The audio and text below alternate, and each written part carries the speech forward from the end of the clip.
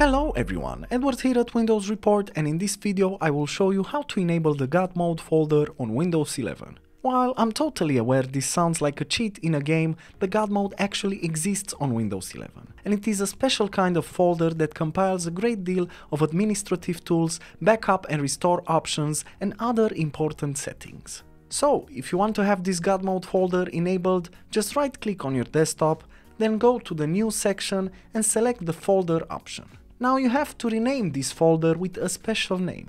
And to make things easier for you, just copy this name which I posted in the description below, as it works like some kind of command line. Then simply paste it on the folder name and then press enter. Now you will see something strange will happen, as you will only have the folder icon with no name. But don't panic. Simply right-click on your desktop and select the refresh button. You will now see that the folder icon will change into a more specialized administrative kind of icon that looks identical to the control panel icon. Now, if you double-click that folder, you will find a ton of optimization tools, management settings, and other administrative tasks. I think this is pretty cool, as it acts as a shortcut to the many things that are not so easy to find otherwise. And that was it.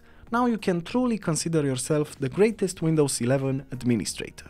As usual, for more information and details, you can check the article in the description below.